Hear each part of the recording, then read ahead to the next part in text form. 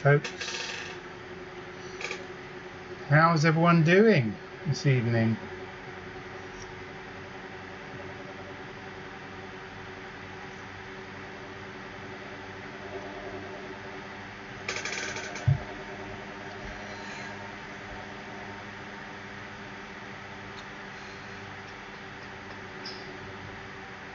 I do apologise, there's probably a bit of fan noise.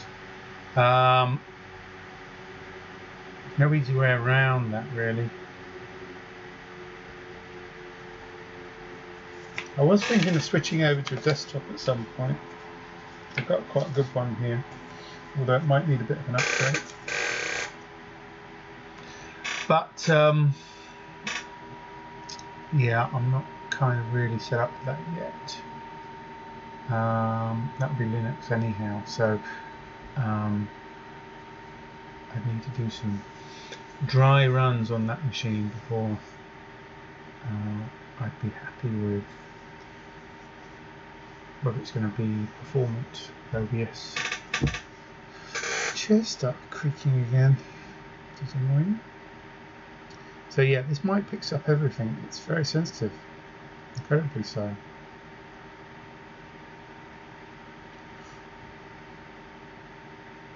Had my tea, so I'm prepared.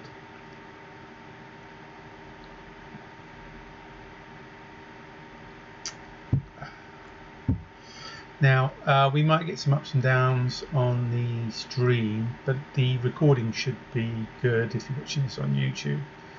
I'm still having some network problems with, I'm not sure whether it's the router or I've kind of got a split network in the house, half of which I don't have much control over. I'm going to run an experiment next week where I'll be able to completely disable that part to see if it makes any difference and isolate it, but we have to wait and see on that. So just bear with me. If the frames drop, they normally come back. If it gets really bad, then obviously we'll have to stop, etc. But I'm hoping that we're all going to be good enough for this, and certainly the YouTube recording will not suffer from the same kind of dropouts that the live stream does. When the dropouts occur, they tend to be very temporary, and then it comes back. So fingers crossed. Hope everyone's doing well. Had a good few weeks. I don't think I've streamed for at least 2 weeks. And if you're watching on YouTube, I haven't turned the last few streams I've done into YouTube because we didn't actually achieve much in them. Either due to streaming issues, mic issues, or amplifier and mixer issues, or just they were just chatty streams and not actually productive in any way, that you probably wouldn't get much from unless you're actually there live. But my intention is to keep this one and get it up on YouTube as well. So fingers crossed, all goes smoothly. That's what will happen. And this morning, God, it's been a long day already. This evening, my time, this morning for some people, I guess, we're going to focus on the latest myStorm board that I'm just in the process of bringing to fruition, let's say. That's actually called Logic Deck, or in fact this is the ICE version of the Logic Deck, because I'm working on 2 versions of the Logic Deck.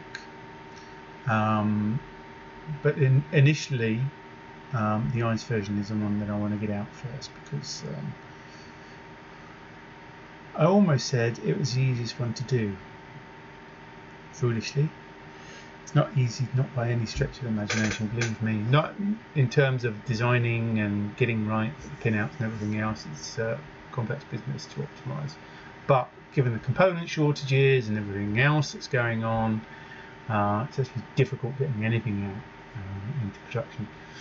So yeah, but this is the one with the lower risk, which is why I'm doing it first. So we will move on to that shortly. Has anyone else got anything to ask or whatever before I move on to that stuff? Please let me know. I know people are arriving there. Given that I haven't done that many streams recently, there's probably not going to be an awful lot of people live. I think Laurie said he was going to join us, which is good. And Laurie has some really good questions normally. And hopefully he's going to go through some of them that he was bringing up earlier, so that we can cover all of our bases for everybody, so everybody knows kind of what the logic decks are about. And then I can talk more generally as well, or I can go into detail, whatever's required. I'm just going to set up my workspace so I'm ready to go with this. And if you're watching, please introduce yourself, let yourself know. What's this? I don't know, I've got some strange people following me. I do wonder if they're actually people, some of these. They sound more like machines. Or scripts. Workbench. Let me set up the cards here. So it's picking up the PCB.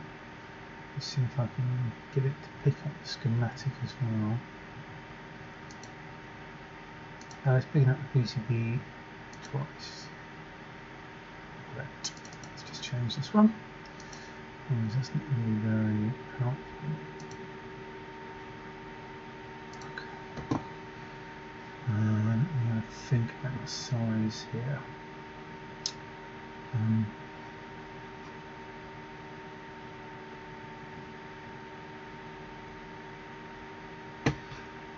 Just going to change the sizes of windows that they fit in a bit more. Otherwise I end up just going off the edges half the time.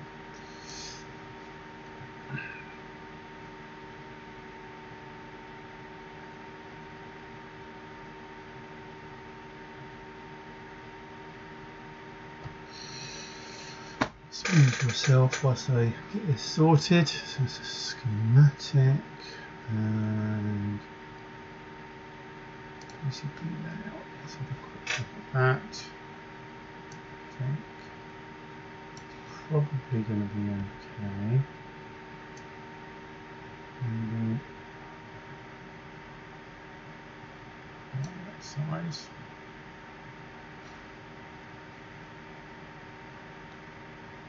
Centralized. Wow. Skittish. Okay.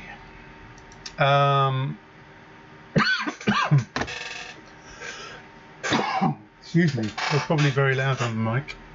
That was a bit unexpected. Let me just have some refreshment. Might stop me coughing.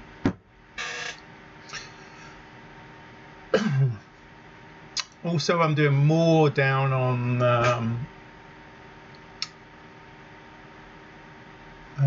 what's this message? Down on Discord, so I should give you a link for that. Bear with me.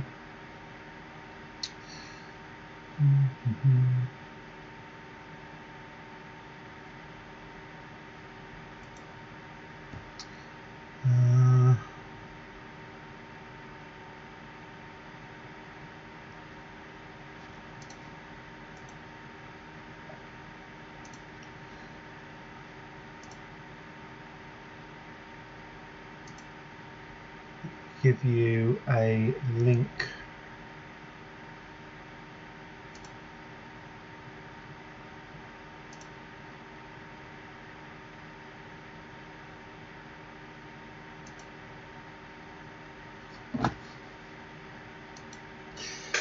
For Discord, because that might be useful. It's great. You can use this during the stream if you use Discord. If not, if you're looking at YouTube, please feel free to join us down on Discord. It's where we tend to get a bit deeper into discussions about things, and it's easy for people to ask questions as well, so it's kind of nice. And you'll find several channels down there. Um,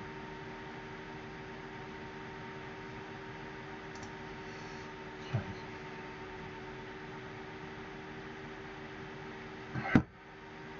So that's useful if you want to extend the conversation or join some of the existing conversations there. We have a live stream channel down there, and then we have more specific channels such as the Black Ice channel, Black Crab channel, Black Edge. More recently I added a Logic Deck channel as well. So where should we start? Let's start with, probably worth doing a recap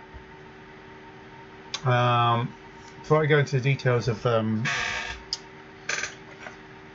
Logic Deck. I should remind folks that what we're working on here is a tile-based project. Now, what are tiles? Let me give you an example. So this is a prototype for tiles. Let me see if I can get the camera to pick this up, that'd be nice. And this one was based on, why isn't that focusing? Focus. Behind it.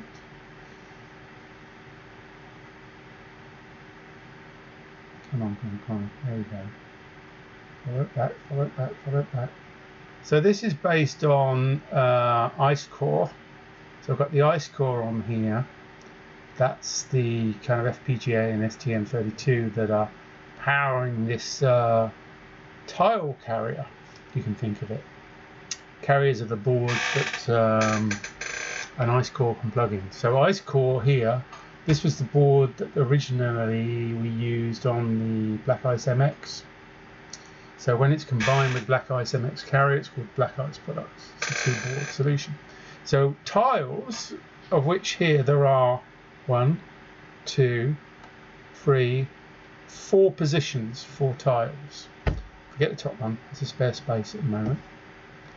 Oh, hold on 1 second, I think my cat wants to come in. And it's going to be rather wet cat in the weather. Come on. Come on. Oh, it's out there, Twinkles. It's raining like hell. Yeah. Bear with me just 1 second. I must have sort my cats out. You are going to be soaked. Let me give you some biscuits. There you go, Twinks.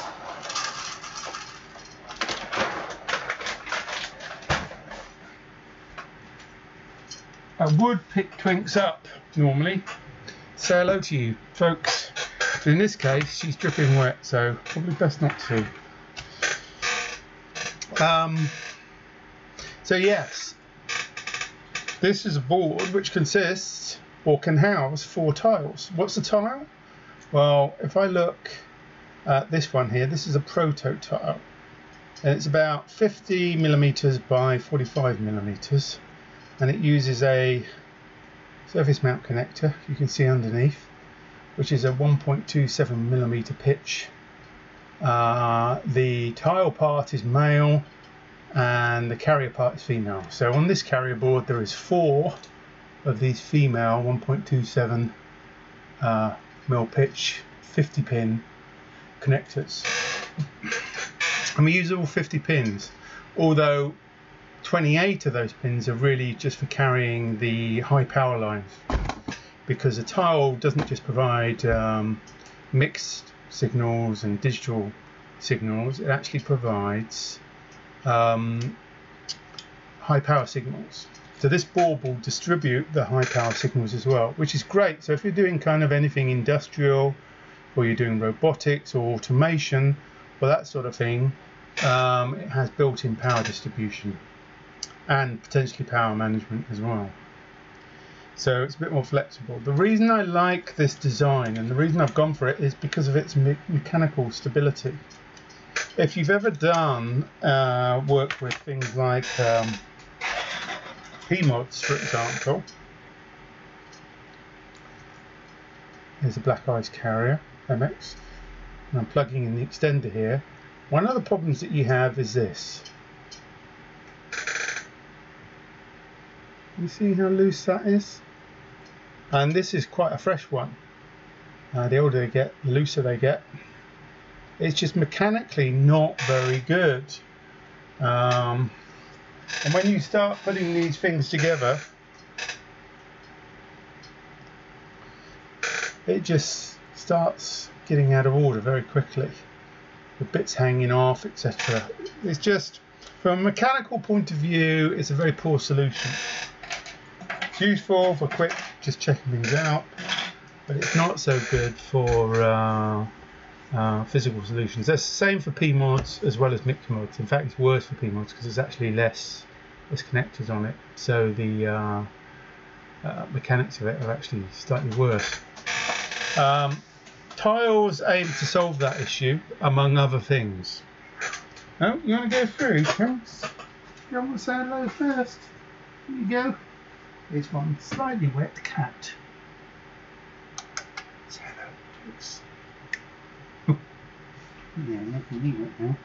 Oh. It's a bit quieter now, but you could probably hear the rumble before the rain on the roof.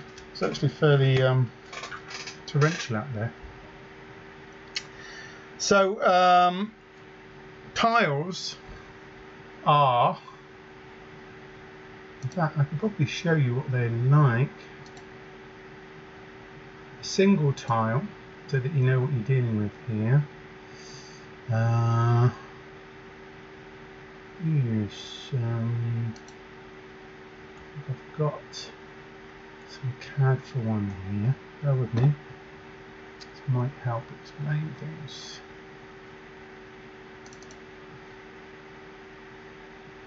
So if we look at the proto tile, for example, that's what a proto tile looks like. So this end here, underneath, you can't see it, it's actually in the blue tabs, is the 50-pin SMT 1.27mm pitch header. That is then exposes most of its connections on this first row of the prototype or patch place on the board.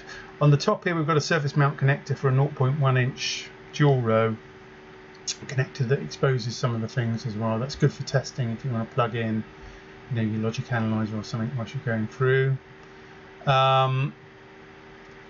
And then at the other end there's a position that you can put the connector in, and then you can patch in any components or whatever as a prototype. And then you have voltages on the bottom, so you have plus 3V free and ground, plus 3V free and ground on the top as well. On there, but that's, you can see there is a tile, and that's 50 by 44mm. Those are the dimensions of a tile. So that's obviously a fairly simple prototype tile, just to give you an idea. Electrically, what they look like are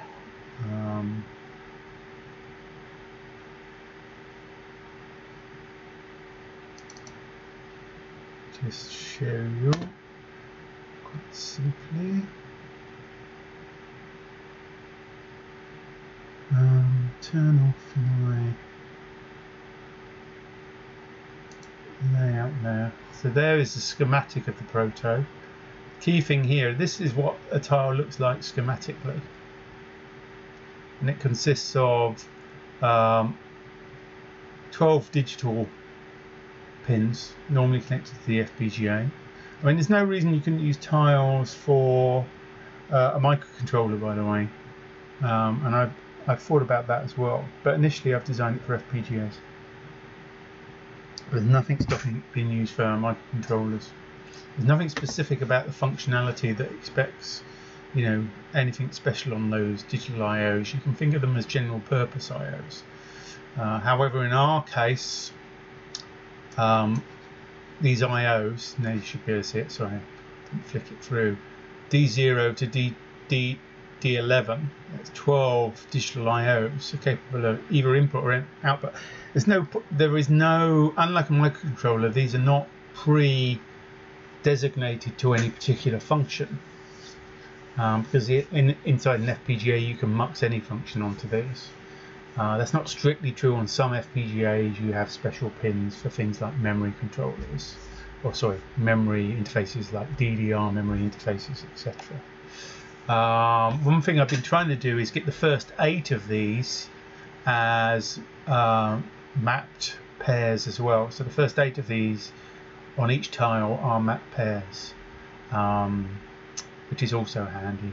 But you can't guarantee that the 4 above that will be pairs. They normally just have general input output. Now, in addition to the IOs connected to the FPGA, you've got an I2C connection that can be used for a number of things. It can be used for peripherals, or it can be used for identification, for example, to say what the tile does. Then you've got a common reset signal and a common enable signal.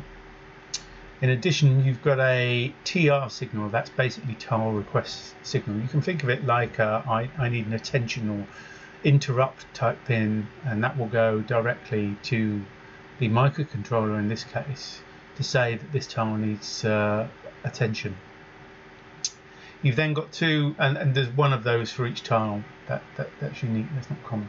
And then there are 2 pins which are mixed signal. So these can be analog or low bandwidth digital, and those are, in this case, are connected to the STM32 microcontroller. And then there's a reserve pin, and then we have some IO pins. There's a 5-volt pin, which is useful if you want to provide 5-volt power, and then there's VDD. Now VDD is normally 3-volt free, but I am leaving open the possibility of that being a 1-volt 8. Although we're not doing it on the ICE logic deck, it may be possible on its logic deck cousin. It's a bit complicated how that works, and we might have to do more than one. But I'll come to that later, you know, as we get more established with the logic decks. We're probably not going to cover much of that in 2021. That's probably a 2022 thing. That's just a future feature. And that's what a tile looks like electrically. And on the top here you have 2 power voltage supplies. You have plus V and minus V, and these can deliver much more power. If you're watching on the stream, by the way, you may notice that we've just had a little disconnect. Hopefully it will come back.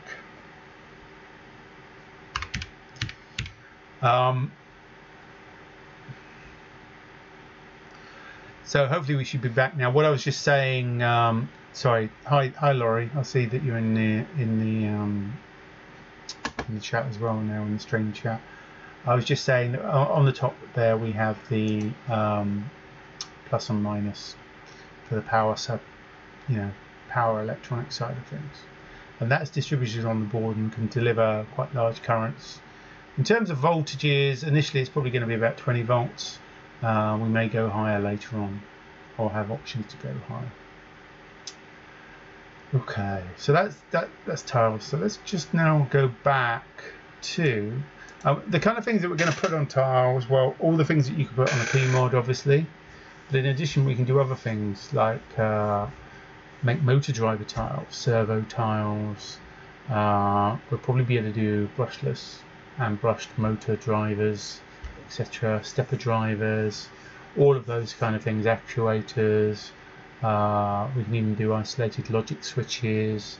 We can do any number of kind of what you might consider power electronics type of applications. You know, you could have a tile that distributes network signals, for example, and could easily do PoE.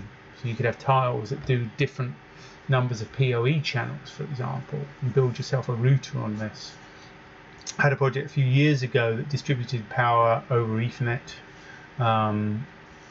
That could easily have been made using this kind of layout for a relatively small number of parts. Or you could do RS485 distributed CAN links as well on a kind of hub and spoke type design.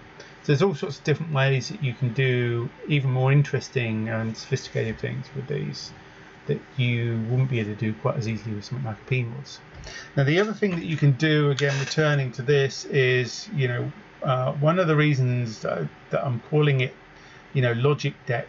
Obviously the logic represents the FPGA and microcontroller in the center of it, but also deck is, you can think of it as consisting of a main deck or a center deck if you like, or mid deck, and then upper decks created by, in this case, tiles. And when we look at the logic deck, we'll see something else called a mezzanine.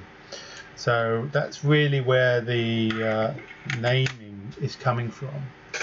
This idea of having a deck. It's very horizontal, very mechanically stable. The other thing that you'll notice on here is we're screwing in each element using, in this case, PCB standoffs, but you can use screws, standoffs, any combination really. So you've got good mechanical stability with that as well. But plus you've got this big horizontal surface. So it's really good if you want to put on things like LCD displays. You can attach cameras to the front and put modules together and create a kind of fascia, including buttons, cameras, screens, encoders, controls, knobs, that kind of thing. So you can kind of build a fascia on it, and we're going deeper to that kind of stuff perhaps when we start building the first ones, probably in November. My plan is to have build one internally here in November, and then another couple of others which I'm going to distribute to a couple of other different people, because we need to get it out there and test it. We need to shake it, see what breaks, test it, and work out what is possible, what isn't, what works, what doesn't, kind of thing. We may just get a few frame drops. I'm warning you now because I'm getting the warning signals from OBS. So let's go back to the CAD and let's take a look. What we'll probably do is a walkover of the ICE logic deck. It's probably the best place to start.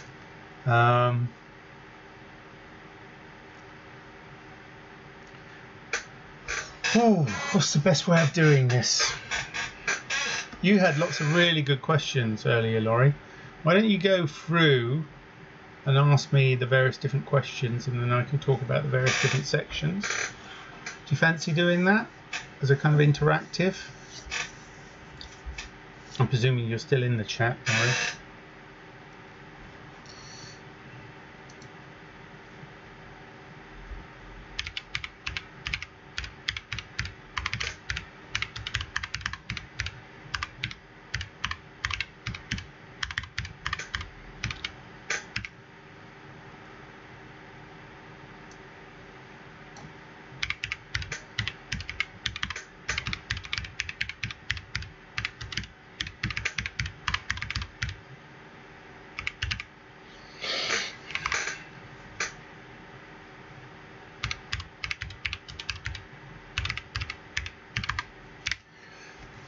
A lot of this will end up probably on Discord as well, if you want to review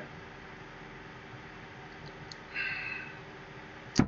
Okay, so Laurie's suggesting that we start with the HyperRAM and the HyperFlash. So if I zoom into that part, the interesting part here, see if we can cover that. So if you look at these blocks here, I wonder if you can see my cursor. So this, and this are all part of the FPGA. So this is the power section of the FPGA, and then we've got the the FPGA, and this schematic is broken into a power and SPI, and then it's broken into the various I/O banks, which is bottom here, right, top, and then left. Now, the interesting one from the point of view of the HyperRAM and HyperFlash, or HyperStar, let's say, is the bottom bank, because most of it's connected to the bottom bank. There is two exceptions. You need chip selects, and those actually come here from the left bank, but these are at the lower left bank, adjacent to the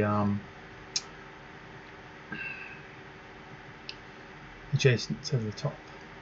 Sorry, adjacent to the bottom bank. Let's zoom in here. So on the left here we have a 64 megabit HyperRAM, which is an 8 megabyte HyperRAM, and we have 128 megabit HyperFlash. The advantage of HyperRAM over something like, for example, SPI RAM or PSRAM or Flash is really performance, and the performance of HyperRAMs that you buy varies in itself. We're using kind of first gen stuff here. Reason being primarily because it will fit within the top end of the performance bandwidth of the FPGA that we're using. So it's a good value solution. It's good price performance for what we're matching it with in terms of the FPGA. The FPGA, by the way, is nice 4K HX. If you're using the open source tools, that of course gives you access to 8K, not 4K. So that only has 16K internally in memory blocks. So you need to add something substantial externally in order to do more interesting things. So for example, if you want to build a frame buffer or something, then you're going to need a lot more memory. If you want to run more sophisticated programs, then more memory is great. If you want to do networking things, most definitely, you know, having a lot more RAM is a very good thing to have. That's if you're designing things like CPUs. It's really helpful to have lots of RAM.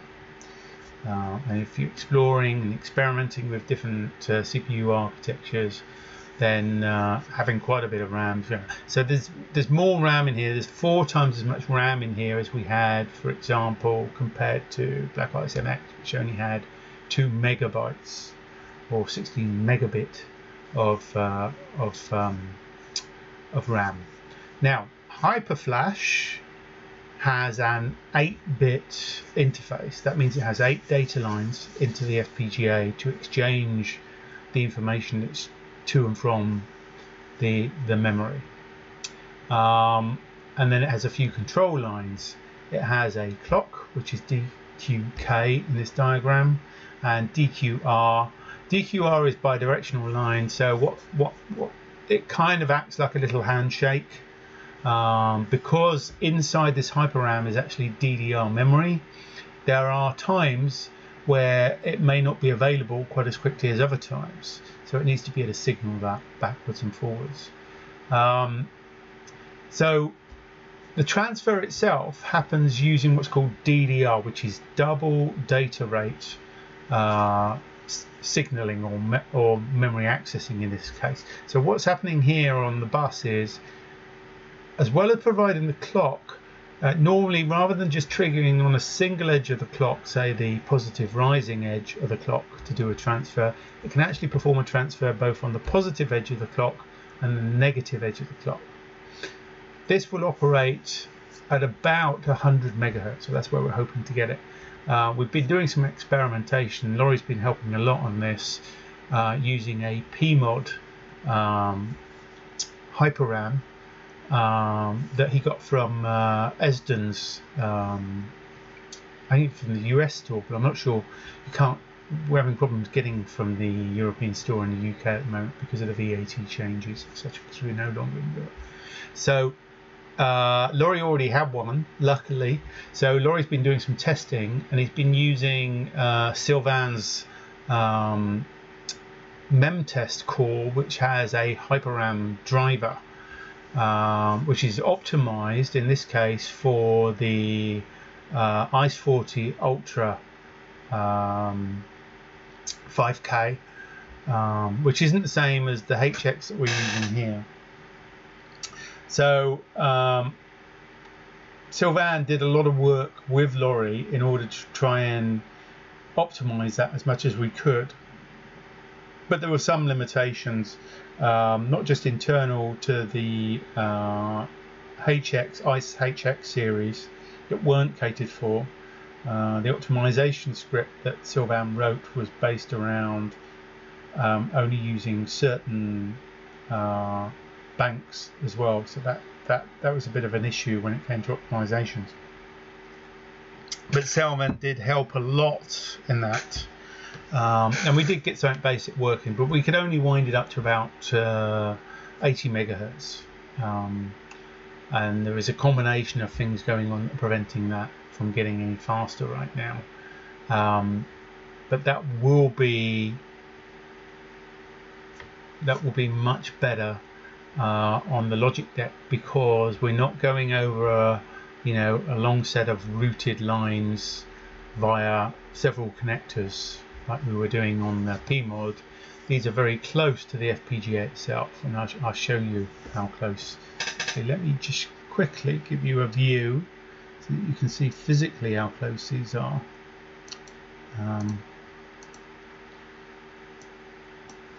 So if we look at the layout here, I'll zoom into the area where the FPGA is.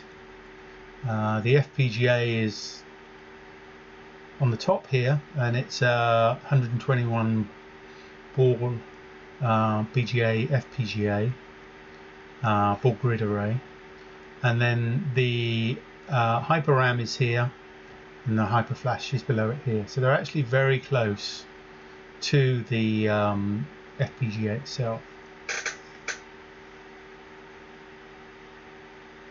Laurie, I'm just picking up the chat. Laurie's saying that he got it, the HyperRAM PMOD from the European store before Brexit, so he didn't have the issues then. I think Esden's actually trying to sort out the VAT and stuff. Now I saw, I think he said he wasn't doing his stream because he was busy doing a bunch of things, and one of those things on his list I think was trying to sort out VAT, so I'm hoping that he'll be able to fix that so we can order from his European store. Laurie's asking another question about this. Are there shared pins between the HyperRAM and the HyperFlash? Yes, they share almost all of the pins. The one pin that's different between them is the chip select.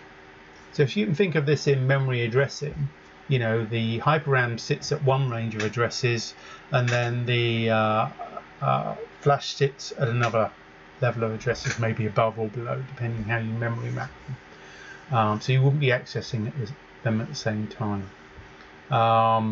That's a benefit because it saves us lots of pins. So if we were going to mix, say, SPI Flash with HyperRAM, we wouldn't be able to do that because you need additional pins. So this is a very efficient way of combining the two.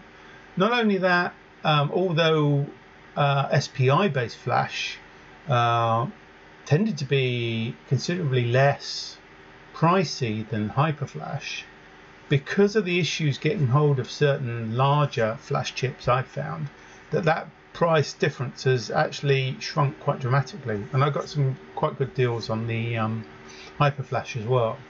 So we're kind of getting the best of both worlds there. So we've got a slightly wider interface to the Flash because it's 8-bit as opposed to just normal SPI or quad SPI at best. Particularly if you compare it to like Black Ice MX, which we were having to run before.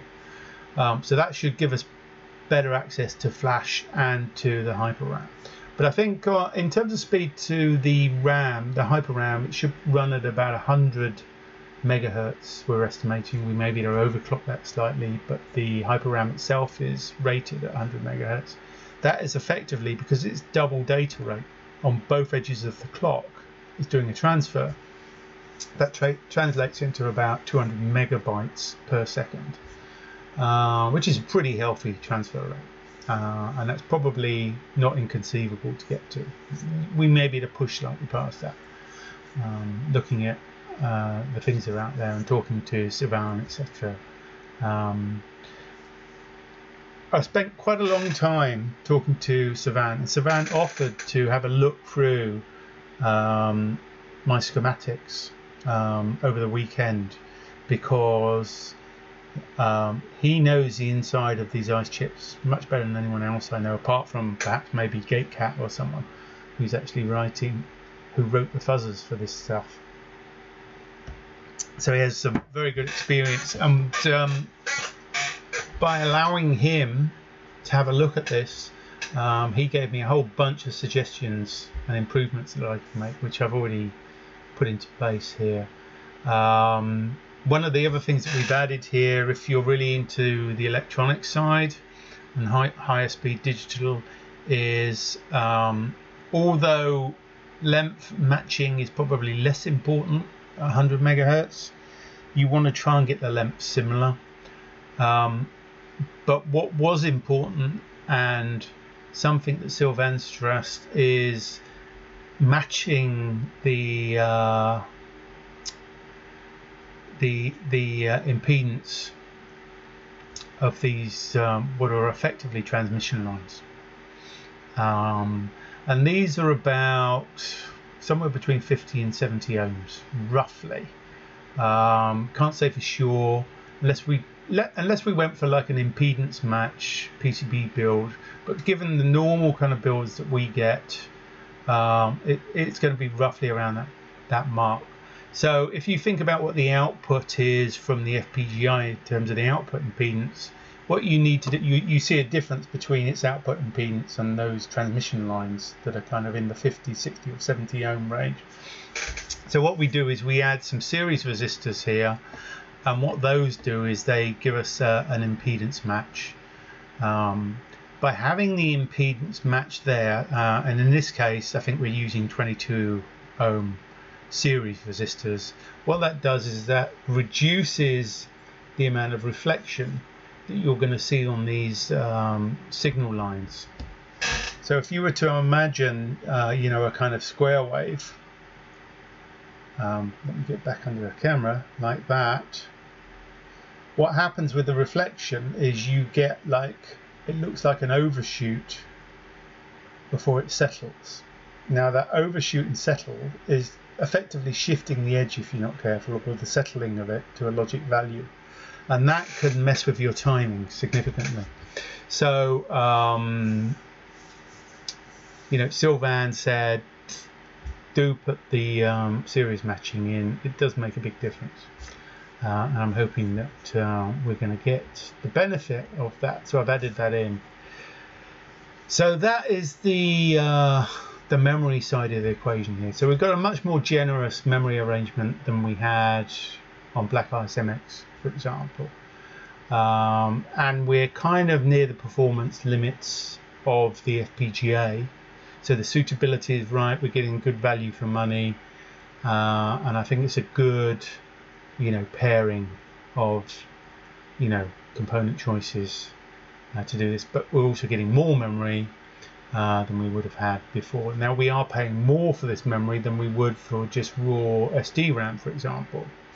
But the big win here is, you know, whereas an SD-RAM is going to cost 40 of the GPIO pins, the Hyper RAM is only taking, you know, 11 or 12 pins. It's a relatively small amount. That leaves us more pins for the IOs. And remember, this is a tile board, and we need those IOs. So, what do you think, Laurie? Does that cover the Hyper RAM and Hyper Flash parts of the board? Oh yeah, we should mention that. Yes. So what Laurie's saying here is HyperRAM latency is not as good as SDRAM, so it's not as good if you're doing kind of retro applications. So if you're trying to build a retro console, this may not be any better than an SDRAM solution, for example. The main reason for those differences are there is some internal latencies with the DDR-RAM inside the HyperFlash, but more is that you don't have a separate address bus here, so you're having to move the address bus data bytes before you can actually, and setting the banks of the DDR before you can actually do the data transfers. When you come to bursting, you're getting a kind of similar performance that we would have got with the SDRAM, lower slightly because that was 16 versus an 8-bit interface, but still very good performance. So on the burst rates, they're pretty good. On the latencies, we are kind of getting hit slightly. There's not really much we can do about that. The easiest way around those things is to use caches, etc. But in the retro side of things, you can't easily do that because you're trying to recreate something that didn't have caching. Okay, so what Laurie's suggesting now, he's asking about the communication between the STM32 and the FPGA. So let's look at that. So we stay on the layout for the moment. So if I just zoom out a bit, so we've got the FPGA at the top here, we've got the HyperRAM and HyperFlash as I mentioned before, and then we've got the STM32 down here. This looks huge in comparison to the others, but that's primarily because they're BGA packages, so they're much smaller packages. Whereas the STM32 is a TQFN100 from memory, I think it is. The communication between the STM32 and the FPGA is using two or dual quad SPIs, which is effectively a kind of octo, a pseudo octo SPI. That sounds like a load of gibberish, doesn't it? But it gives us 8 data lines between the FPGA and the STM32. The STM32 in this case is the master. So that enables it to transfer a byte, when it's in SDR mode with every clock edge or clock cycle in SDR, but it can also operate in DDR as well, so it can do what we're doing in say the HyperFlash. So we can do a DDR transfer from the STM32 to the FPGA. Now the DDR transfer, remember, will use both edges on the clock. It will use the negative and the positive edges. That enables it to do 2 transfers per clock pulse. The speed of which depends which microcontroller we use, but on the logic deck using the F7-730, which is the current plan, STM32 F730, that will go up to 80 megahertz DDR, or I think it's 100 megahertz or 108 megahertz SDR. But if you add the numbers up, probably the optimum is to use DDR at 80, because that gives you an effective clock rate of SDR of 160. So that gives us 160 megabytes per second, which is a really nice high bandwidth between the FPGA and the STM32. And this is something that we didn't have on Black Ice MX. We did have a SPI link that would do dual SPI, 2 lines between the two, and that would even do DDR. But that's much lower speed. This is 4 times faster than that. And it's a lot easier to do the transfers as well. So that's quite important, because what that means is we can hook the STM32 directly via this higher speed interface into any bus that we put inside the FPGA that connects the various components together. So for example, if we were using say a wishbone bus, the STM32 Could be master or it could be a slave. You could have a multi-master bus if you wanted an inner core on the FPGA along with the STM32. That means that it can then transact with any of the items on any bus within inside that FPGA, and it could do so fairly rapidly. And we haven't had that opportunity before with the previous designs.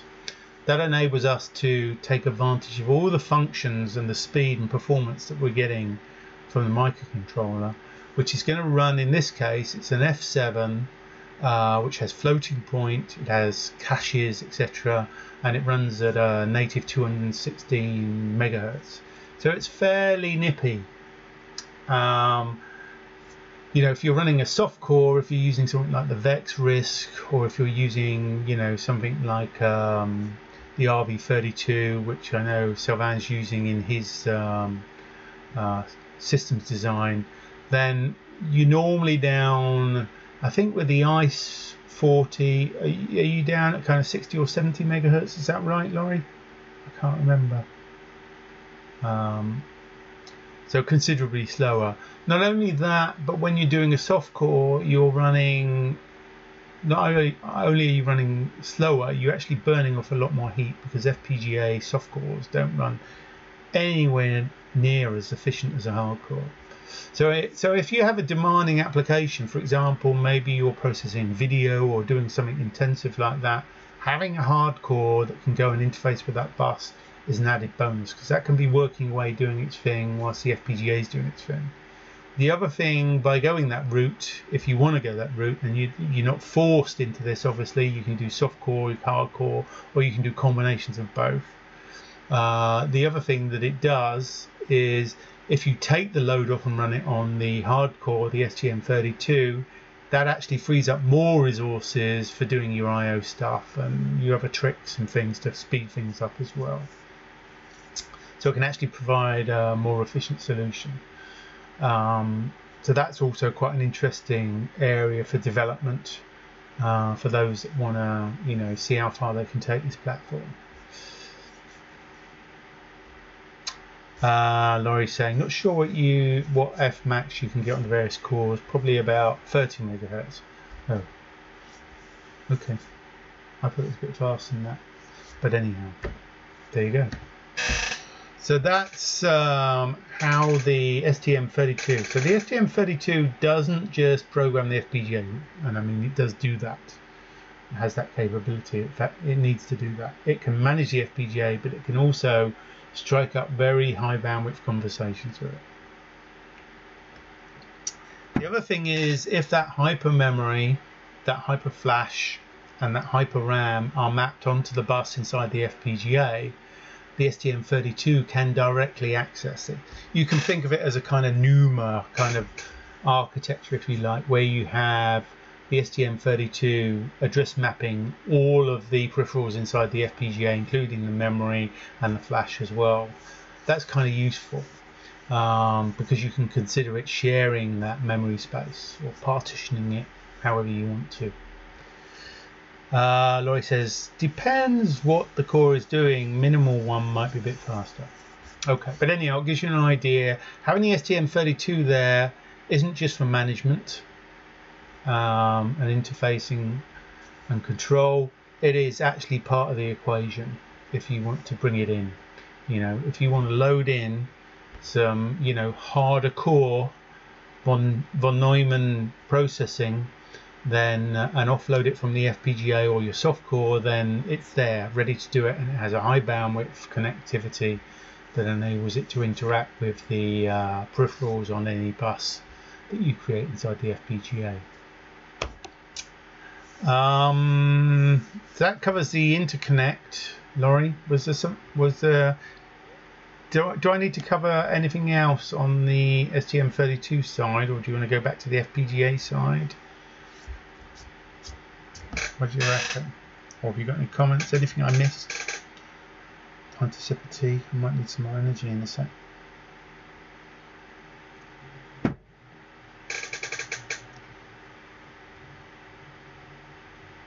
Okay. So Laurie's suggesting I speak about the camera. In timing, by the way, I've on the stream. I'd like to get finished by 10 tonight, roughly. So we're about an hour in, just under. So we've probably got another hour to go, but I just figured I'd give you a heads up on that. Let's see how it goes. So Laurie's saying perhaps you could talk next about the camera and the LCD FPC connector. So let's zoom over to the the other thing I should mention is I'm doing the same transmission line trick here, adding the extra series resistors here to try and balance out that communications. I know it's only running at kind of 80 megahertz or 100 megahertz potentially with the right microcontroller on there, but it just helps keep those signals nice and clean. It does travel a little bit further on the communication with the STM32 than the HyperRAM does, or the interface with HyperRAM. So let's just cover the top. So if we look at the top side of this, we're forgetting the tiles for a moment. If we look at the central top side, part of the logic that we have, the I/O logic that we have on the ICE 40 HX here, is dedicated to this area here. Now this area here has dual or multi functionality.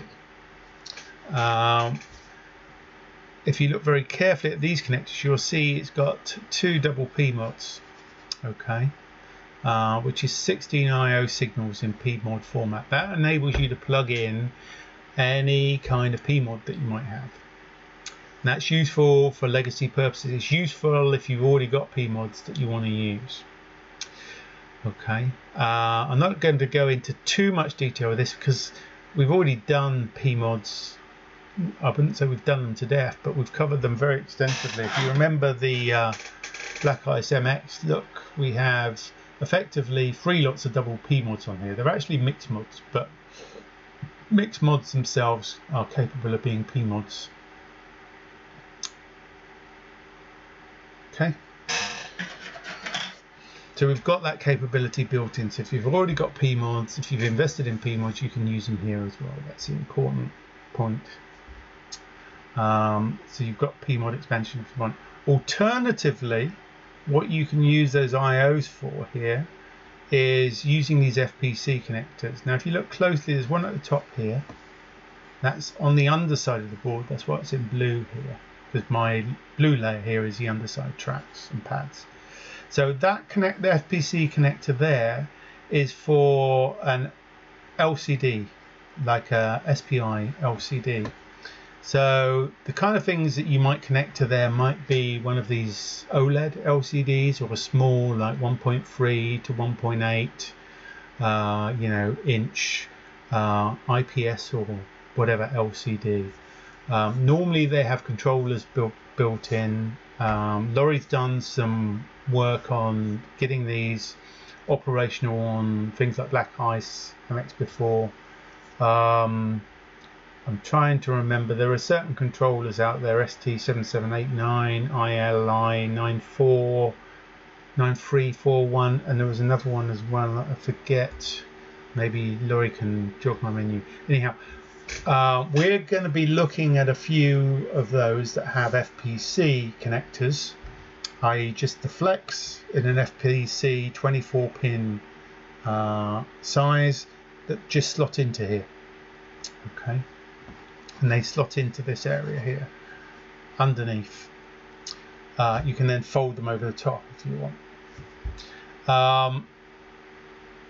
We will probably source some of these and be able to provide them as a kit to go with it, or you can use anything with the same kind of connectivity, and there are lots of different ones out there.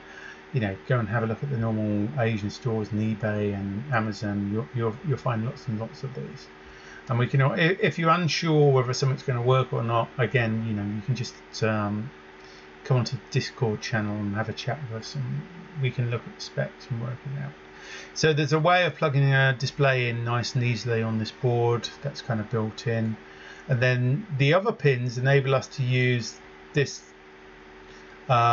this FPC connector, which again is a 24-pin FPC connector, but this one's sitting on top, and this is designed for those OVR compatible cameras.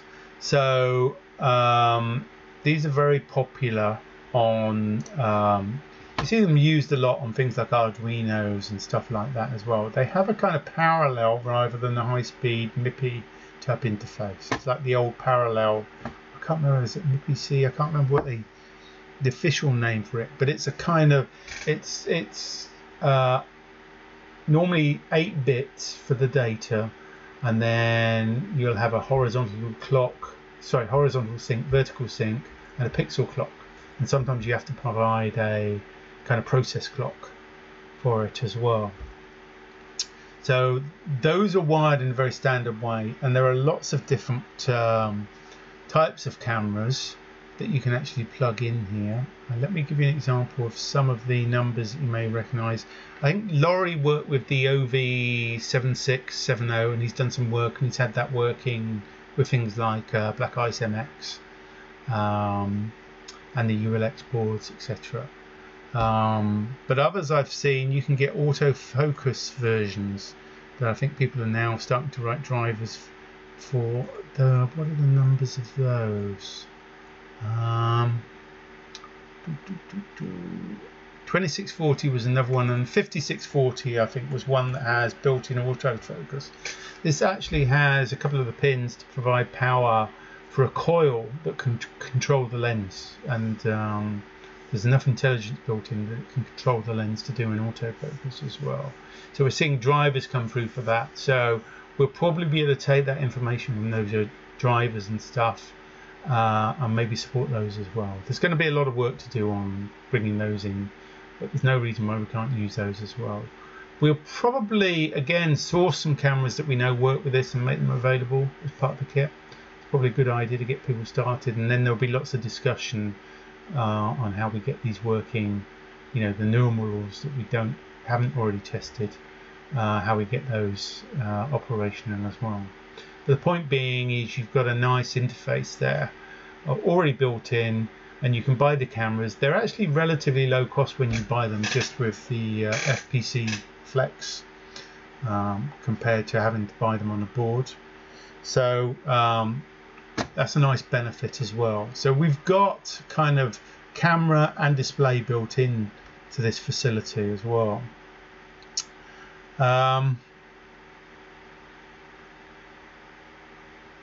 Oh, Laurie's just saying Vex RISC can do more than 90 megahertz on the ICE40, but that is not a practical system on a chip.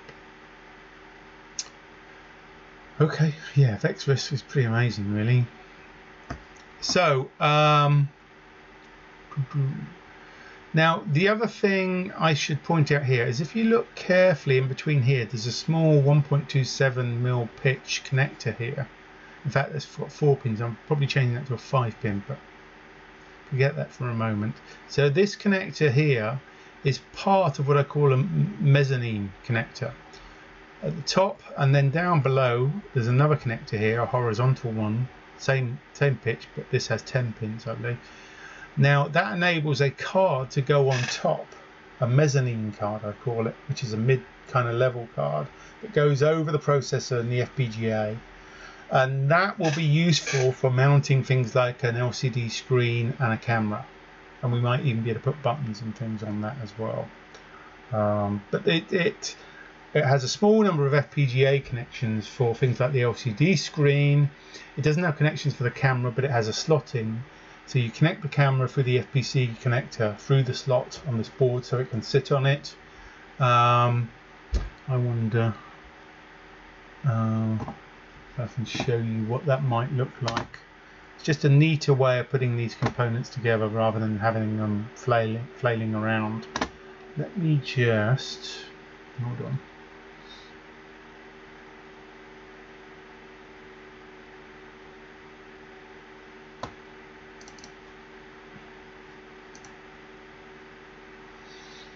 I was doing a little mock-up image with Laurie earlier.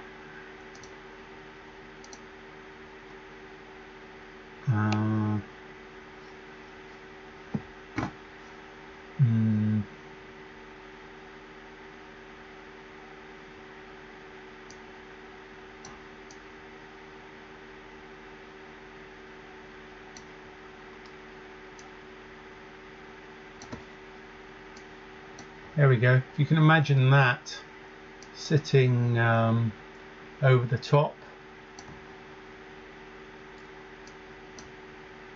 there in the center, and then the blue rectangle represents where maybe the stream would sit. The little green slot is where the camera flex comes through, and then the camera is sitting below it, which is like the grey area, and you can have debug connectors, etc. as well on there, because we take the debug information up to the mezzanine board.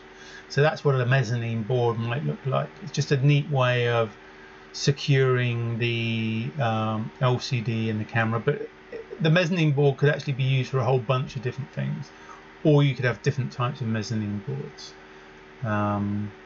So that's quite an interesting addition that we're playing with at the moment and trying to work out what we can do with that. I'm just going to turn that off again now.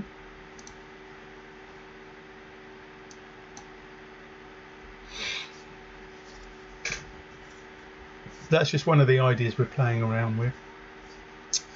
So does that cover it, Laurie, on the LCD and the camera? I covered the bases. I did a refresh my sure. I think.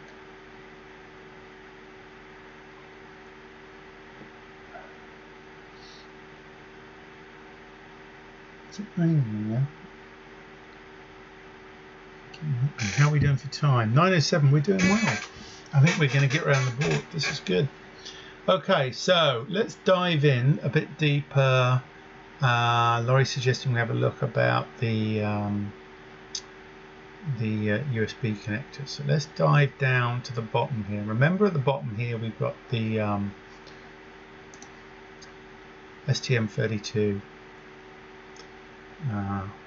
controller, and then we've got the connection up to the mezzanine board here, and then on either side of this we've got two USB-C connectors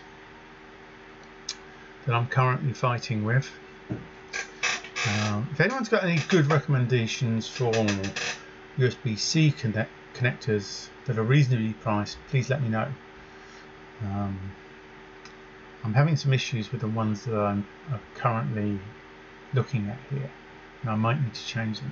But anyhow, so we've got two USB. We've got one on the left bottom, and one on the right bottom. The one on the left is a bit like the lower one on the old iScore. Do you remember iScore? I've got a standalone one here. On the iScore board for black ice, you had, if you look here at the connectors, let's see if we can get it focused. There we go. On here, this one at the bottom was where we used to plug in, and that will power the board, and you can then program the board and then communicate to the board using that port. So the analogous port on iScore and black ice is this one here on the logic deck. So that's the primary function of that is to enable you to both program, the FPGA and the STM32, but it can also be used for communication. So for example, there is, as usual, as was the same in all of the previous black ice boards, there's a TX and RX connection, between the ICE40 and the STM32, because the STM32 can then run something like a CDC class device over USB. It can then represent that serial port to a computer that you may plug in. So a computer will see that as a serial device. So that can be used as a normal serial device that you communicate with, or you can use it for uploading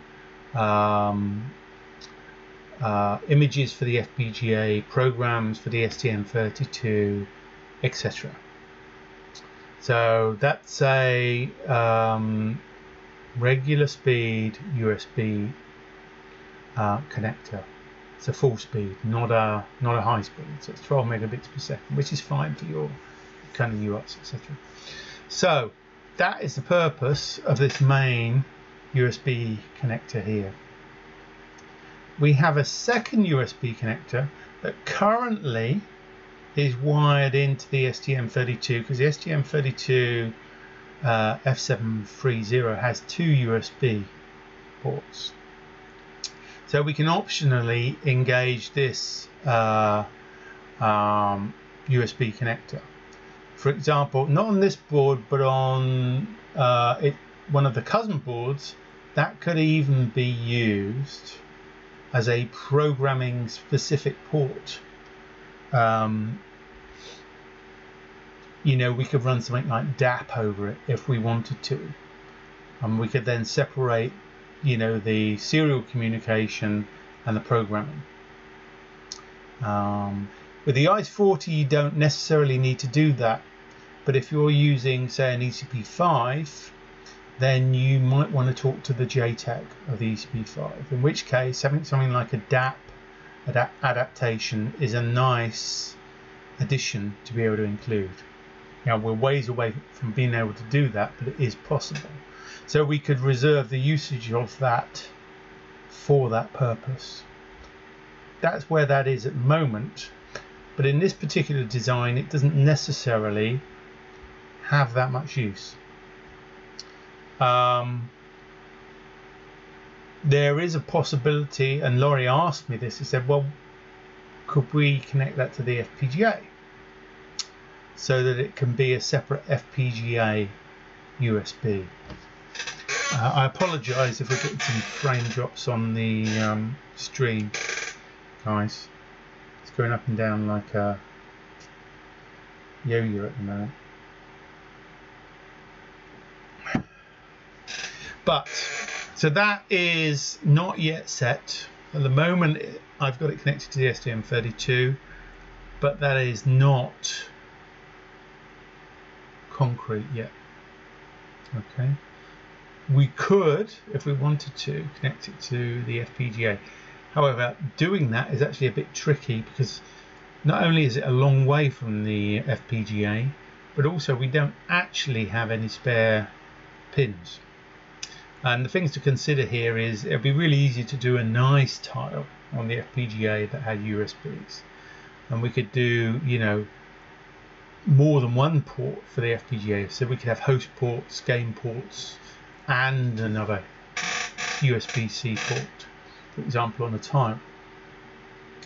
But there is another function of this, experimental, I should say, yet to be proved. We have another chip on here, which is just here, and this is basically a chip that enables us to do USB power delivery. So this chip speaks power delivery, and power delivery is frustratingly complicated, let's say, particularly in the case of USB-C. Now, USB-C itself is complicated, but the things that run over it are even more so. And having a bit of silicon to help with that is a good idea. Not only that, but power delivery also uses some weird communication as well. And this chip has the, you know, physical interface for that weird connectivity. So we can then, from the STM32, we can then do power delivery negotiation. We can also get all sorts of other information from the device, which is kind of handy. But one of the reasons that I'm thinking that this is a good idea for the logic deck is, remember I talked about having that extra power on the tiles. Well, yes, you can connect up a nice power supply, nice juicy power supply for your motor, but in a lot of cases you don't actually need huge amounts of power. So for small robotics or automation type applications, or deck type applications, you probably don't need that much. You don't need like really high voltages, and you don't need really high currents. So I figured, well, what about using power delivery? So if whatever the device is that you're plugging in, USB-C power delivery is becoming more and more common. I'll show you something in a minute actually that I bought recently that's very cool. But we're seeing more and more of this in use, and the prices have come down tremendously. There's all sorts of things you can buy, and all sorts of PCs and laptops and things support power delivery. So what USB power delivery enables you to do is deliver up to 20 volts at 5 amps. That's worst case. That's maximum case. A lot of things don't go up to the 5 amps. Many of them only go up to 3 amps. But it depends what you need. So what happens is you can actually do this negotiation with the device supplying power over USB. And that's what that chip is helping us do. We can then deliver that power to the tiles around the board. So we've got automatic distribution, you know, of up to 20 volt, you know, with 3 amps, for example, which is more than enough for running a few smaller motors, etc., or communication powerings. So I thought it'd be really nice to kind of build that in rather than have that as an extra. If you want to build in higher currents and higher power devices, then it's easy to add those in externally, and we provide connectivity for that to make that easy anyhow. But then it becomes an external peripheral. Okay, but having it on power delivery over USB cable is kind of convenient, so I figured we'd investigate using that.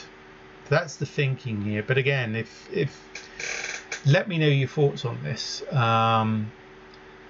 There are benefits to it, but there are also costs because we're adding in more components, yet more components on this board. But I think it's quite a good idea. So that's the other function. You know, whether this is driven by the STM32 for the normal USB full speed part or by the FPGA, the additional thing is we have this power delivery. Okay, that's quite important. And that's a really nice feature, I think. I'm really looking forward to that, because that means we can plug motors and stuff in, do that kind of testing straight out of the box without adding anything, you know, amazing. Let me just show you an example whilst I'm here actually. This is plugged in. Please.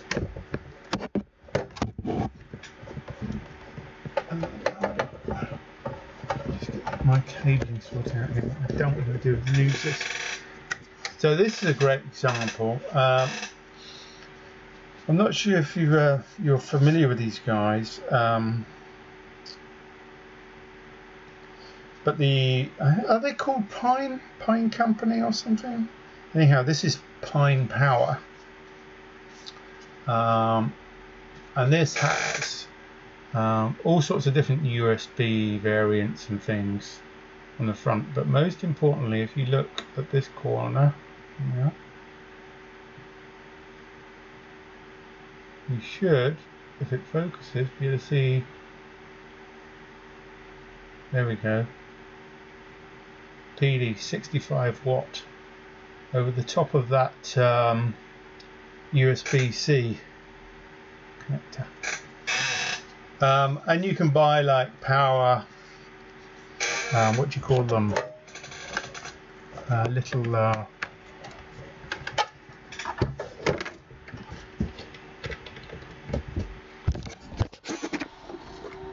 power dongles and stuff. But that's quite good, because that deals with proper USB-C negotiation. That's good for testing and stuff. But there are all sorts of different things you can buy as well, which make it an interesting cycle. Now I'm going to have to write all the firmware to make that work, which is going to be fun. Okay, so that's the USB stuff. Oh, Laurie's mentioned the SD card. That's important because you can't easily see that on here. So again, if we revisit this and if we close in, actually in the background here, let me follow the outline of this kind of rectangle on the underside of the board. That's an SD card socket / holder. So it will accept an SD card, which is quite useful. That is connected to the STM32, which has the peripheral built in for SD or STMMC. It's a nibble type interface, 4-bit interface, so it's a bit faster than SPI, for example. I can't remember what the clock rate is, but it's quite nice. So if you want some, you know, longer term or larger storage, larger but slower storage, then that's kind of built into the board as well. You can just add an SD card and then run a kind of basic FAT file system or something on the STM32, which will read that. There's lots of different occasions where you might want to use that. For example, if you're doing a kind of gaming thing, you can use it to load your ROM images and that kind of stuff for the games and things. But you can also use it for things like logging, data logging, and that kind of thing. And you can provide fonts and things like that for the display. There's all sorts of different application areas where, you know, if you want some capacity that's beyond, you know, the hyper flash, if you like, then you can get very, you know, reasonably sized flash SD cards for very little money. So having that as a plug-in is a useful thing to be able to lean on for storage. The other thing we've got here, if we look a bit closer, is we've got that kind of SparkFun Quick or Stemma I2C connector. That's the 1mm type, because we can fit that in quite nicely here. So there's lots of I2C peripherals that fit on things like Stemma cables from people like Adafruit, SparkFun, and all sorts of other people. Those are kind of useful. You know, you could have a plug-in accelerometer if you wanted. You know, you may not want to take up an entire tile or mezzanine, you know, doing I2C peripheral like a gyro or you know, accelerometer or IMU type device. Well, having something like the Stemma connector makes that easy. You can buy off the shelf Stemma IMU board and plug that into your I2C here. So that's kind of handy connector. And you could add all sorts of, you know, lower bandwidth peripherals that way, which are quite handy. You can kind of daisy chain them over I2C. So it's a nice little feature to have. Either side of this, you've got an RGB LED.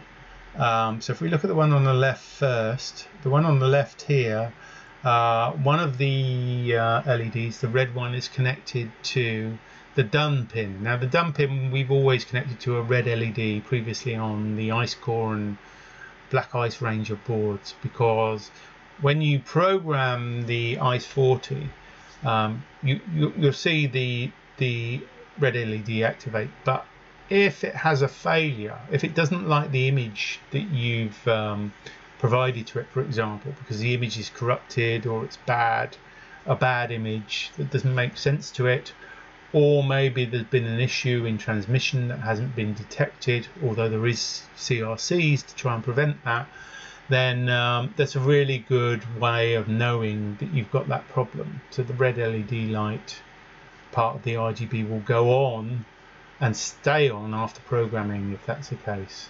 Otherwise it will normally just extinguish itself. The other two colors on that LED are driven by the RX and TX lines in between the STM32 and the ICE 40 FPGA.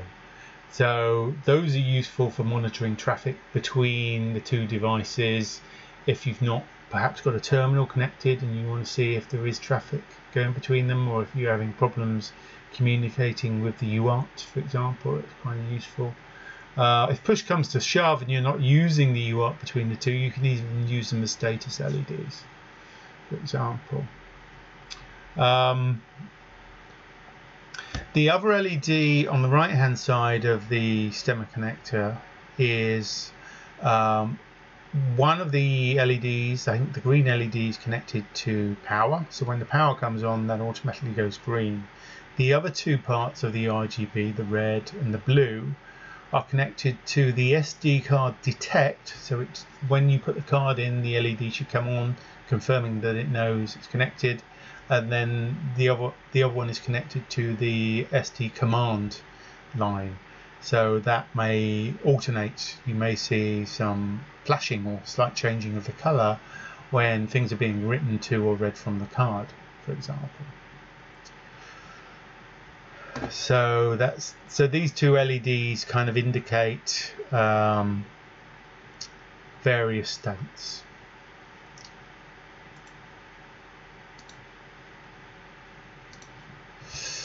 Laurie's saying, do you still have a debug header? There was a debug header on here, this one, but actually I'm taking that off for a number of reasons. It's not in a good place for a start. The debug connections are actually on this 1.27 header, and so they can go up to the mezzanine board, which could have a debug connector on it.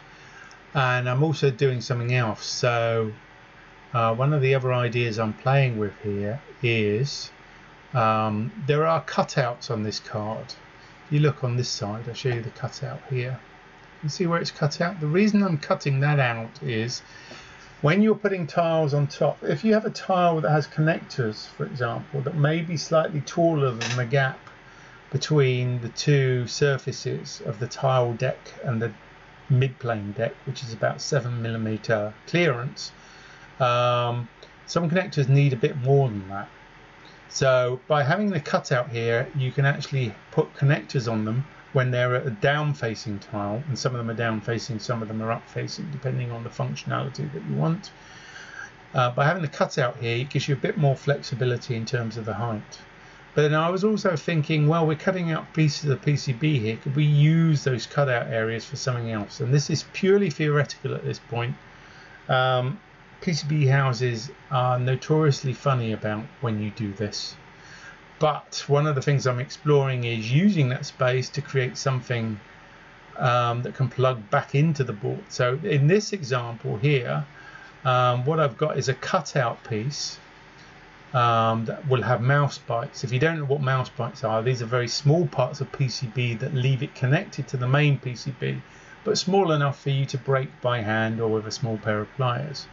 So you could actually break this piece out, and this piece in this example is a debug adapter. So this converts that lower mezzanine connector that you see here into standard JTAG, ARM JTAG headers. Okay, so you've got a 14-pin standard ARM JTAG header here, you've got the 20-pin right-angled ARM JTAG header there, and then you've got the 1.27, the newer 10-pin higher pitch debug header here, which is compatible with the ARM standard. So you could break that out and then plonk that on top of this connector here for when you're debugging. So that's one of the ideas that I'm experimenting with, is can I put other PCB bits in here that break out? That is purely an idea at this point. I've been thinking about it for some time, but I'm not sure if it works in practice yet. Don't get too fixed on the idea until I can actually prove that that works. But it's another way of putting more functionality into the board. And with these sorts of things, because they're kind of through-hole stuff, it would be a self-assembly, you know. So I would assume if you would know what you were doing with this kind of stuff, so you'd be able to solder those kind of headers in. I'll probably have the surface mount components already fixed, but these headers could be provided with the kit, but you probably solder them yourself, and it may be an option that you get with the kit. And there are other possibilities to use these spaces as well. So Laurie's asking, do you have any external RAM or flash connected to the STM32? Yeah, I should cover that. So if we look closely here at the STM32, top right is an SPI flash chip, which is connected over SPI. And that will be, I think it's a 16 megabit, 2 megabyte flash connected via SPI.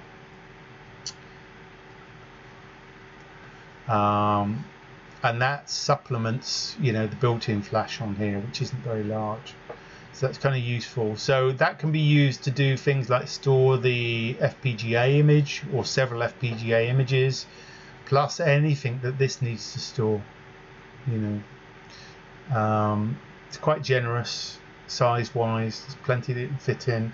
Just to give you an idea, I think we only had like a 4 megabit flash on the Black Ice MX, although I can't remember exactly. So probably 4 times larger than that. Again, another upgrade. Laurie's asked me to mention again the PMODs at the top. Maybe you missed a bit earlier. So if you're not using the LCD and the cam, you can use the PMODs at the top here. Plug in double PMODs.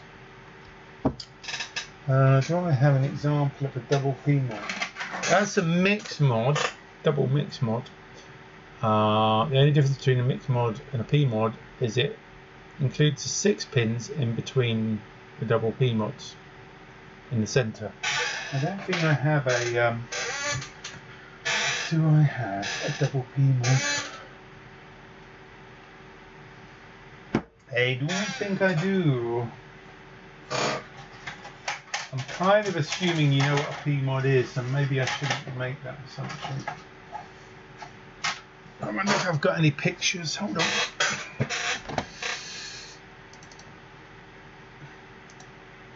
Wow, it's tipping down outside again. I don't know if you guys can hear that on the mic. How is the audio, by the way? No one's actually given me any feedback on it, so I'm assuming nothing bad is happening, but I'm not sure what the levels are and stuff. I didn't do my normal audio check. So whilst I'm looking for this, let me know.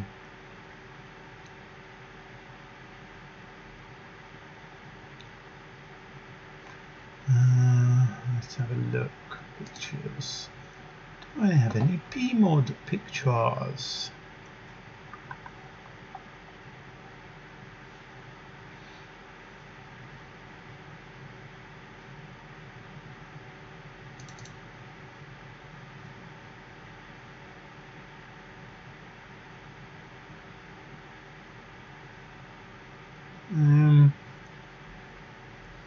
Usually I don't think I do have.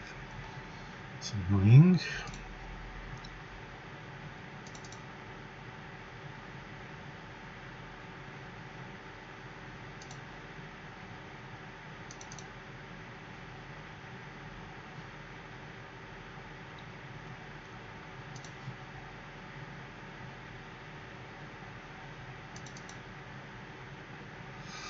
No, I don't have any handy. Maybe I can find one on Tinternet.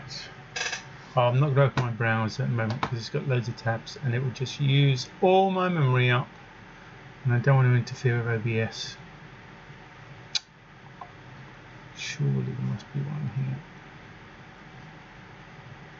All I can find is mix mods. Oh, here's a really old one. Oh, this is funny. Oh, this is showing, yeah. Crikey, it's huge. I'm going to have to make it smaller, bear with me. So this is a picture of Black Ice MX with some PMODs fitted in it.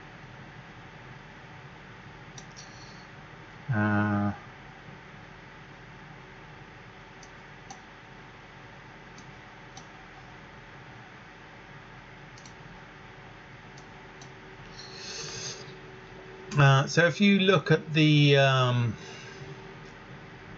7-segment display on the top, that's a double PMOD, 16 pins.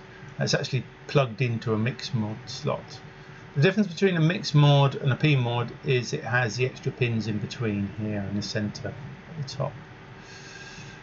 You can see the width of a PMOD. So if you look on the left hand side of this image, there's a proto PMOD. That's just a double PMOD. And then you've got some single PMOD breadboard adapters on the right hand side from way back. Give you an idea. Hope that helps. Laura's saying the audio is fine. You can hear the fan a bit. Yeah, that's my laptop, I'm afraid. Okay, so 1 minute. Laurie's saying, what are those pins sticking out at the bottom? Are you talking about these ones? Here. Though that was exposing the debug signals. SWD, SW clock, SW O, and reset. We won't need that because of the other things that we've got. It's on there at the moment because I haven't decided whether this adapter is going to work or not. So pretend that's not there, basically. Pretend that's not around. Right, what next? I think we've covered all the major components on here. We haven't really talked much about the tiles, but just so I can remind you where those are. Top left quadrant,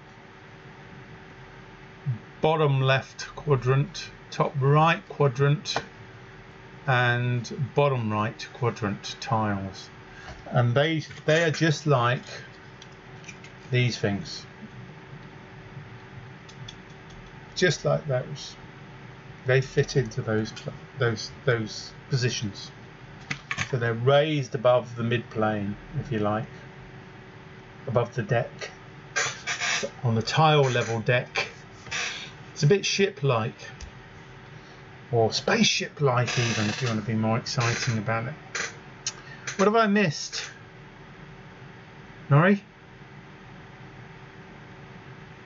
He seems to think that I've covered the hardware. That's good. How are we doing for time? 9:37. We've still got some time left. I don't want to go deep into software. I guess I should mention it. Software and gateware. So obviously we want to support Verilog, as we have done with all of our products, and that will continue. We will have Verilog drivers for pretty much everything. In terms of the memory subsystem, we're going to lean heavily on Silval's HyperRAM stuff, for example. And we're also going to support NMyGen.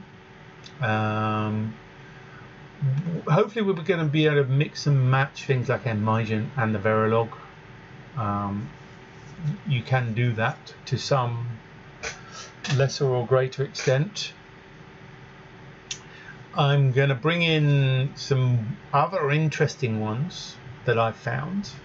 More on that later. We can talk about those probably in the new year. Some really interesting stuff going on there. But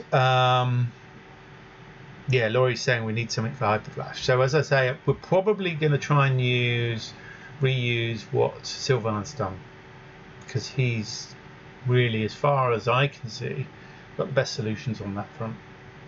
And I know he's going to be improving his stuff.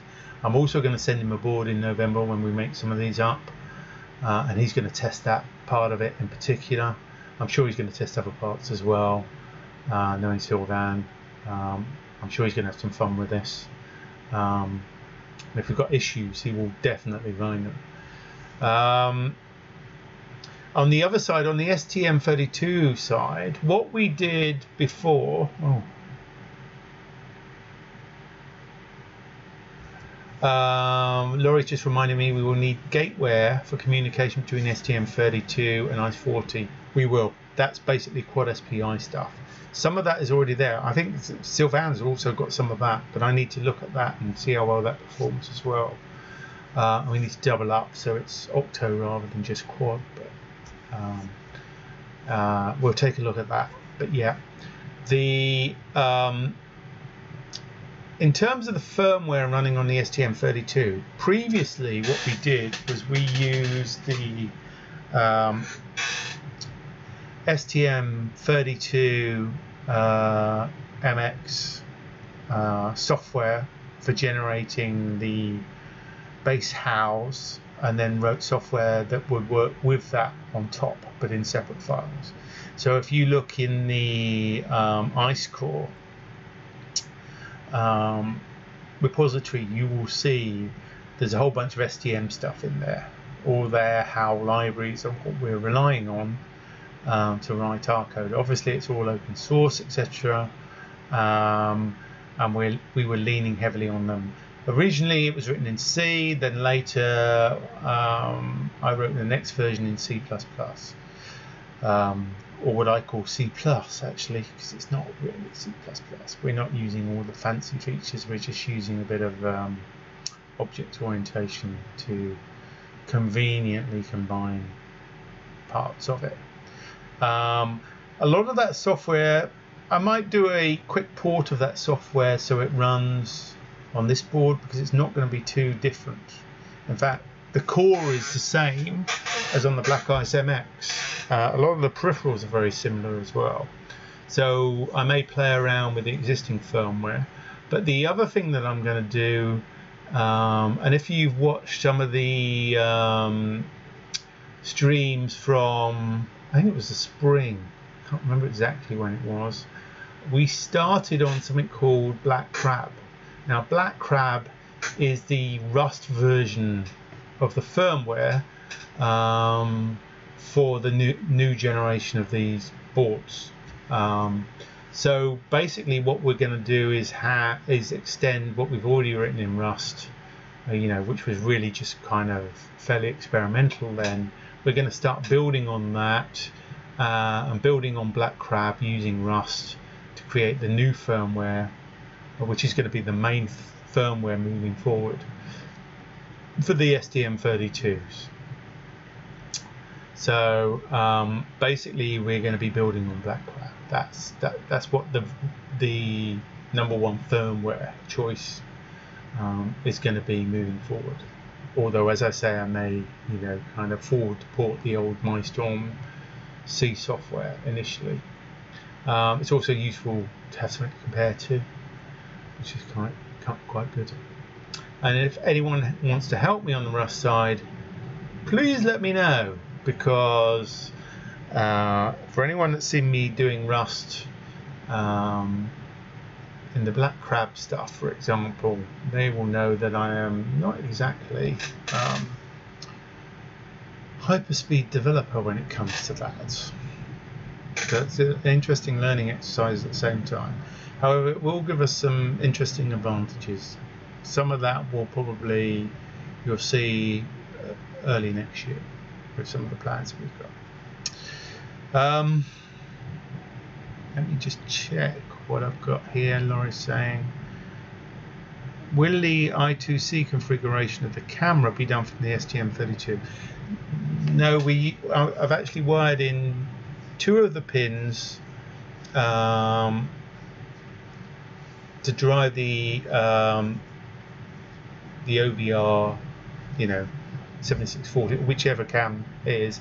They're actually connected to the FPGA. They're the same pins that are driving that LED on the top of the board as well. So 2 of those pins are designated for either driving the LED or I2C. You can actually do both, but not at the same time, obviously. Laurie's saying we'll also need gateway for the LCD screen. We will, and I'm sure that you're probably going to do some work on that, aren't you, Laurie? That's your bag, right? I mean, I can help out, but yeah. What will be interesting is obviously driving that LCD from the STM32 over the bus. That's going to be an interesting exercise, where the FPGA can act as an accelerator. Laurie's saying, I expect so. Yeah. You may get some dropout, by the way. I'm seeing some red flags on my frames on my transfer rate. But yes, so on the software side, Black Crab will be the key pieces of code running on the STM32. And I'm going to try and put the libraries in to make it easy for you to be able to write your own Rust code that sits with that firmware as well. That's going to be an interesting exercise, including some libraries for the bus and stuff. and also for debugging and all the other things as well, how we deal with that. That's going to be interesting.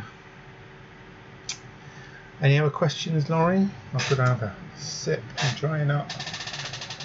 My tea's gone and I'm onto the water. And it is still tipping down outside. I think it's making up for lost causes.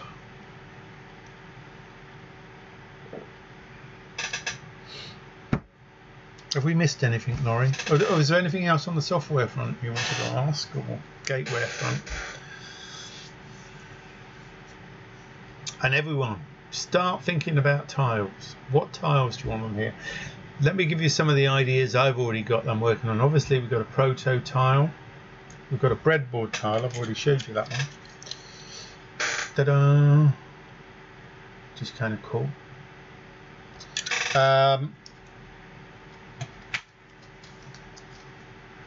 I've designed a brushed motor tile that includes encoders, motion encoders.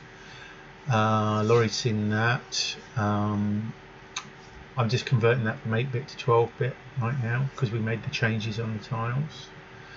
I've got a design for a 3-axis stepper motor tile, including all the end stops, common UART, etc.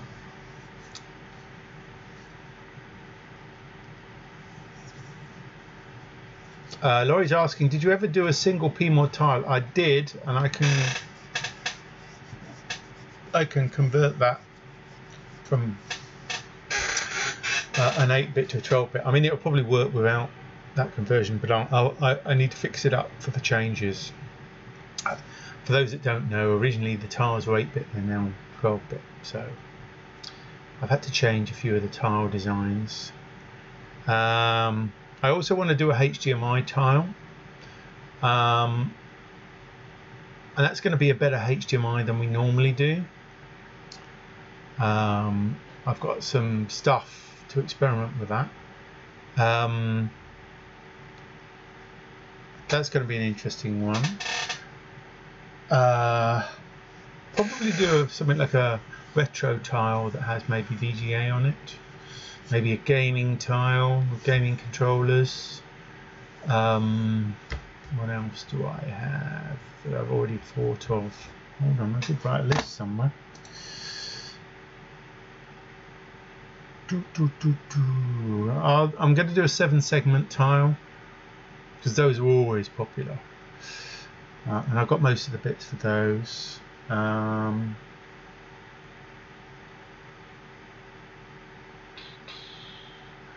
probably do a Wi-Fi tile.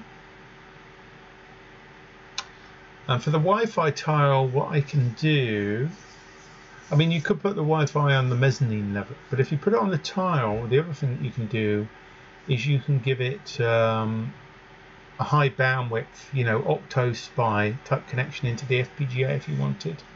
So you could then memory map. So you could interface onto the internal bus into the FPGA from the ESP32 on the Wi-Fi, using either SPI, quad SPI, or octo SPI, depending how fast you want to. So that might be kind of useful to put on a tile. That's definitely on my list.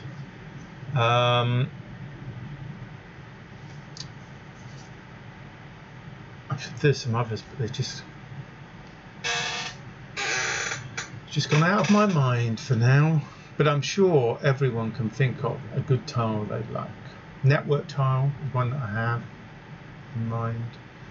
High-speed USB tile is another possibility. There's lots of things that you can do, basically. What's Laurie saying? There is a shortage of buttons, so we will need tiles with buttons. Yeah, I mean, you could put buttons on the mezzanine if you want them controlled from the STM32. If you want them controlled from the FPGA, then obviously put them on tiles. You may be able to combine those with something else on a tile, for example. So maybe you could combine that with the Wi-Fi tile, for example. That's a possibility. Buttons, keyboard interface, you know, LED drivers. You name it, they could easily be placed on something like a tile. The number of IOs and stuff that we put into the tile enable us to have a very wide choice of peripherals. Very, very wide. It's amazing what you can do with that number of IOs. You could even do a double tile, a dual tile that's twice as high that covers 2 tile slots if you needed like 24 IOs. Sorry, we may have some dropout, folks. It seems to be occurring more frequently now. I think the stream's reconnected now. Obviously, you guys on YouTube won't have this problem. But there you go. Okay, so I think I've covered my bases. Any more questions? Let me sit back and have a little bit of a sip here.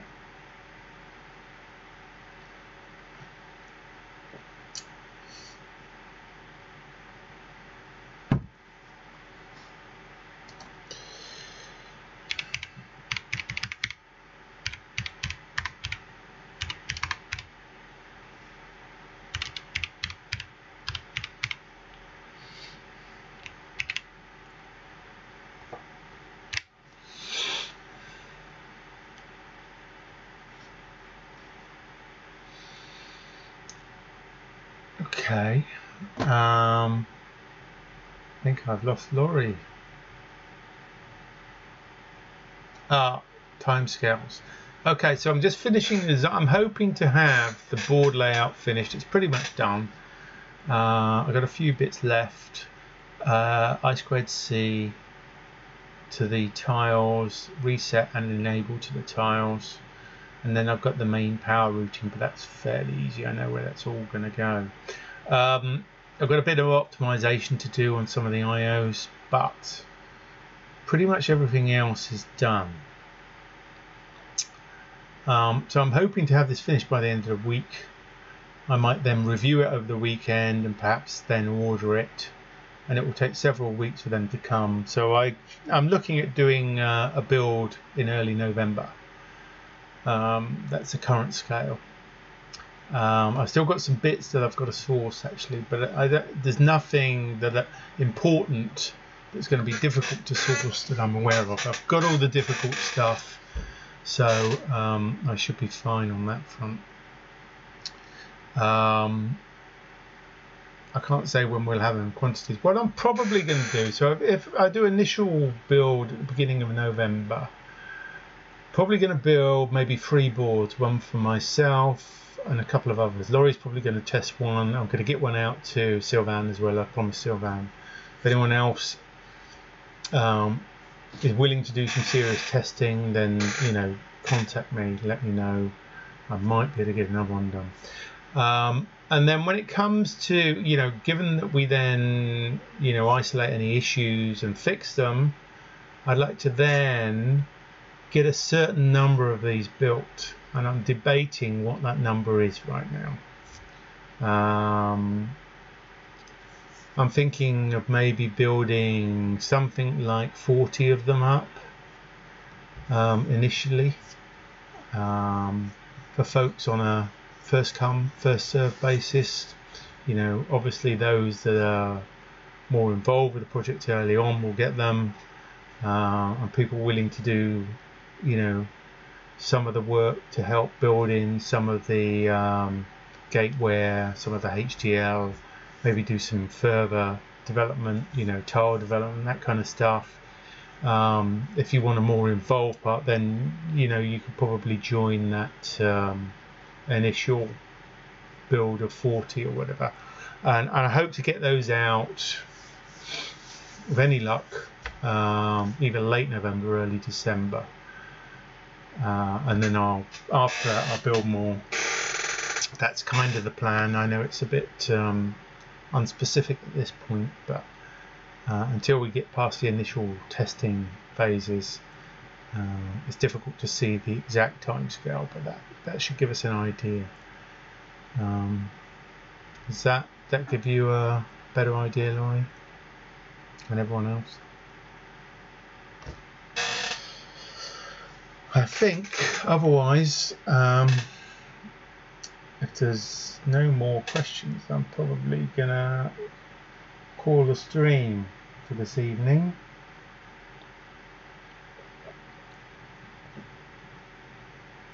Especially given that it seems to be dropping more and more.